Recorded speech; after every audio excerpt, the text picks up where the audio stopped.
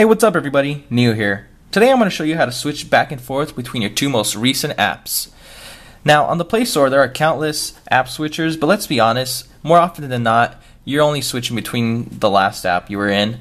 So much like the last or previous button on a remote control that lets you jump between two channels on your television, there's an application that enables this on your Android device, and it's called Last App Switcher.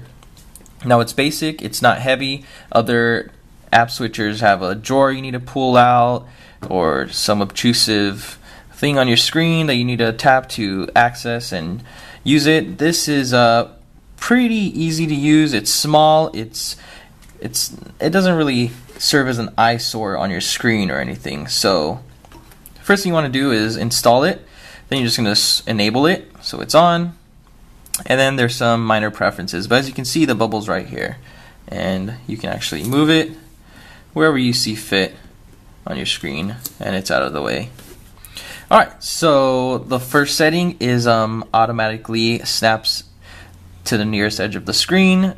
Not a big deal. The one you want to focus on is home screen application excluded from the app switcher. So you turn this on and it will not switch you to home. It will actually exclude home from being one of the apps you switch to, so it won't be included in a recent app because you do have a home button on your device anyways.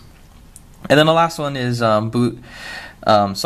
activate upon restarting or booting your device, so basically just keeping it on always.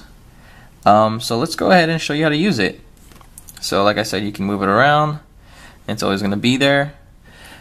Let's say I'm using Twitter and I'm tapping on links, and now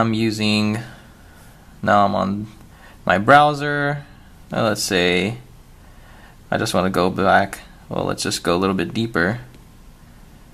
So now I'm in here. Now I don't want to have to bring up my app switcher just to go back to Twitter when I could just tap this. And now I'm back in Twitter and it's in a second. So it's definitely convenient. I mean, you can find different ways of using it or needing to use it, but definitely check out the full guide. Links are provided, and don't forget to like, comment, and subscribe for more useful videos. Thanks.